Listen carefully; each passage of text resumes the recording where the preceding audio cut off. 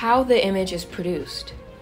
Most Polaroid cameras function the same as analog cameras, using a converging lens to capture an image. This lens refracts light and focuses the image on the back of the camera, producing a smaller, inverted, real image.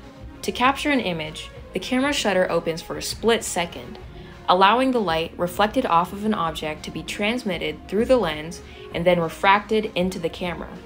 To make the image appear in the viewfinder, a plane mirror placed inside of the camera reflects the image into a complex prism in the viewfinder.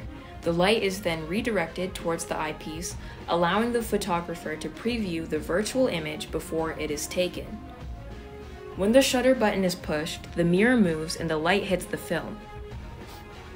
That light will contain the image that you wish to capture.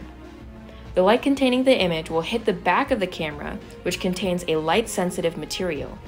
When this happens, a chemical reaction will take place, and your photo will develop.